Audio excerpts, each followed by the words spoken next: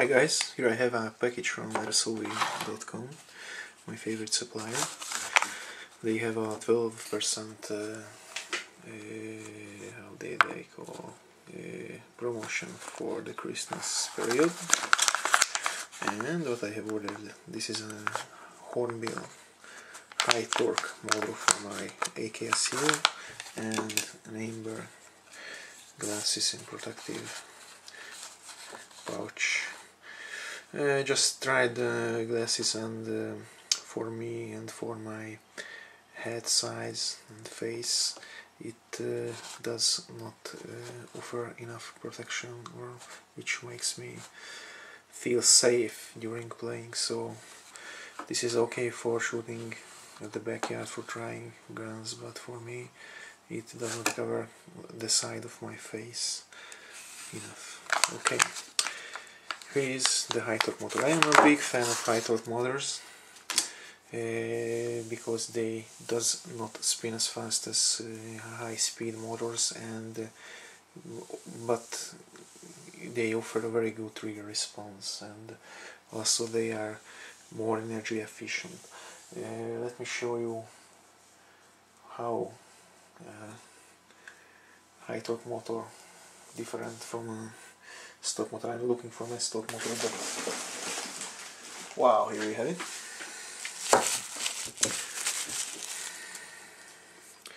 It is one of my guns. This is a GJ stock motor. The main difference between the high torque and the stock motors is the magnet that they use. I'm looking for something heavy and a screwdriver. Okay, it lifts up the screwdriver without problem. The same for the high torque. Okay, it's not a joke. It's a mid-cut magazine with a mag pull. And now comes the high torque motor. Wow. The static part of the motor is a magnet, and in this case the magnet is much more stronger for the high torque, and this is what we need for the AKSU if you want instant trigger response and not that fast ROF in full auto. I'm able to show you how the AKSU performs now, and I'm changing the motor and show you how it performs with the high torque. Okay, here we have it. This gun at the moment has a 9.6 volt to 2000 mAh Firefox NIMH battery, not fully charged. This is the trigger response.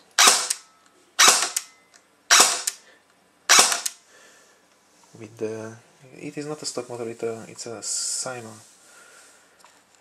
motor from a Cyma AK, because the Dboys stock motors, in my opinion, not the best motors in the AEG market.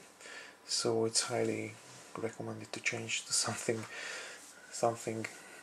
different, even to a GJ or a Cyma, especially the Cymas with the blue bottom like this. Not sure it is visible. Yeah, it's visible in the video. Usually the high torque ones came with blue back or bottom part. Okay, I'm putting down the camera, change the motor and show you how, yeah, full auto. I'm expecting some improvements in the ROF in full auto. Okay, not that bad. Now changing the motor. In an AKSU, changing the motor is not that difficult. You have to unscrew the Phillips head screw from the bottom of the pistol grip, pull down the pistol grip, remove these two screws, and the motor cage should come off right after this. The motor cage can be disassembled by removing these two screws, and assembling it is the same but in reverse order. And of course electrical contacts have to be removed before the motor cage is removed. Here is the motor cage with the original motor, and not exactly the original motor, it's a Cyma base motor with normal magnet inside. Okay, we are disassembling the motor cage. Here is the motor cage disassembled. Here is the upper part and the two screws, one still in the cage, one is removed. Here is a tiny spacer which helps to adjust the motor height up and down. Don't lose it, it's very important, because otherwise the height adjustment screw will force your motor to stop, because it will meet the axle, the main axle of the motor. Great pinion is great. Okay, here we have the new motor in the cage. Oh, brutal. The very strong magnet, the neodymium magnet is in when not powered, it gives the moving part, the rotor,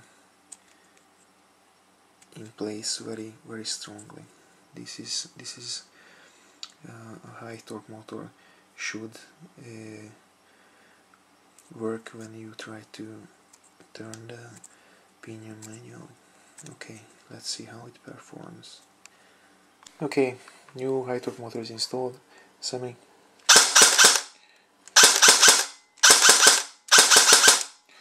And full auto. Difference is not that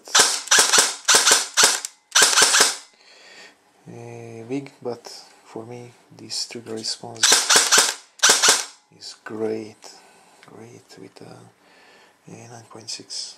Okay, thanks for watching, great, comment, subscribe, goodbye.